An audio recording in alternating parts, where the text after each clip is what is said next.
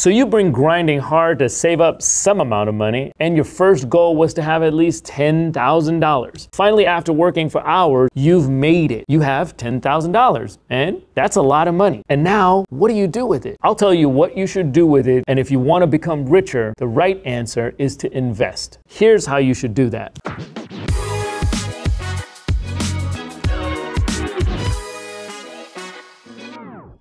I'm Munif. I was a self-made multimillionaire in my early 20s, and I've built multiple brick and mortar companies with billions of dollars of sales. I started making videos like this to share my life experiences so that I could teach others to be more successful in life and in business. And if you like the type of content that I'm giving you, go ahead and smash that subscribe button, like the video, and share it with people who might find this useful. First of all, you will need to build your emergency funds first. The general rule is to have 3 months worth of savings, but I say 6 months, because today's inflation and various market crashes are going to definitely take its toll. So to be on the safer side of things, save up at least 6 months of reserves. Having a hefty amount of emergency funds will help you avoid taking out things like loans and using your credit cards to live off of. Using your loans and debts will definitely affect your long-term savings and investment plans and push you into high interest rates. So make sure you budget and make sure your monthly expenses are in check, and then save up 6 months of that. So when crisis comes, you're already ready. Next, to make sure you pay off your debts with that $10,000. I always preach that in order for you to reach financial freedom, you must pay off your debts and focus on your savings, especially the debts with high interest rates. Always prioritize the high interest rate debts first, because every month, if your interest rate is high, it's costing you a lot of money to pay down these debts when you should have been focused on investments. Also, you don't need to pay off everything all at once. If you need the money for other essentials, just focus on the high interest rates that will set you back in life, and pay the long-term debts like mortgages gradually over time.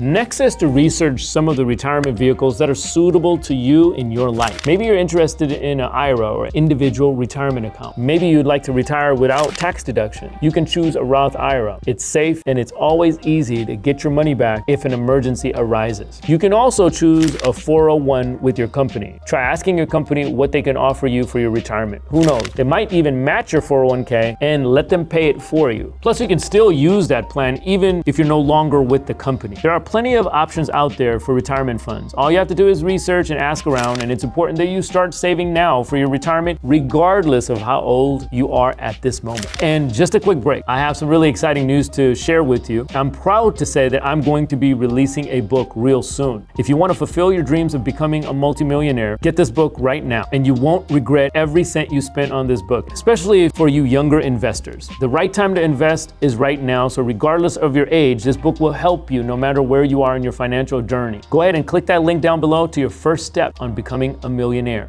And the best part about this is 100% of the proceeds will go towards charity. If you are enjoying our content, go ahead and apply a little bit of liberal pressure to that like and subscribe button, and let me and the algorithm know that this video was valuable to you. And I'll continue to bring you more content like this each and every week. And make sure you also hit that notification bell so when a new video comes out, you'll be notified. If you're feeling aggressive with your investment, aside from the IRA, you can also invest in index funds. And index funds let you have a savings account mixed in with the option to invest. And you can use whatever is left over now from that $10,000 for investment. If you don't mind long-term results, then you can use this to start an index fund. With this kind of a step up, you don't need to babysit the account, and you could just leave it alone and have it accumulate interest based on the stock market's performance. You can also try opening up a brokerage account for individual stocks. It's advisable that you research on tried and tested businesses that have a long business history, and you diversify your portfolio with stocks. Some stocks going up and fluctuating in value quickly, others are long-term growth vehicles. But don't fret, some brokerage firms actually allow you to buy stocks in fractional shares. This means that you'll be able to diversify your portfolio easily, since it's cheaper and less riskier to do so, since you'll only need a small portion of cash to buy a small portion of the company. I recommend doing that with stable companies, and if you want a higher rate of return, maybe go for newer and emerging industries and companies.